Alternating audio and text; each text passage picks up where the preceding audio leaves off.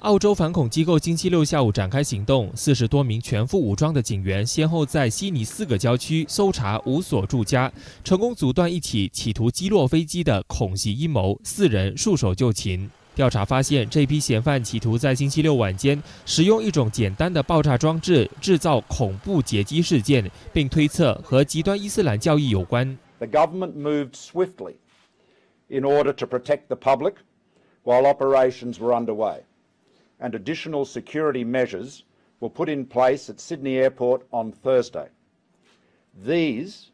and further measures have been extended to all major airports at domestic and international terminals around the country overnight. In recent days, law enforcement has become aware of information that suggested some people in Sydney were planning to commit a terrorist act using an improvised device.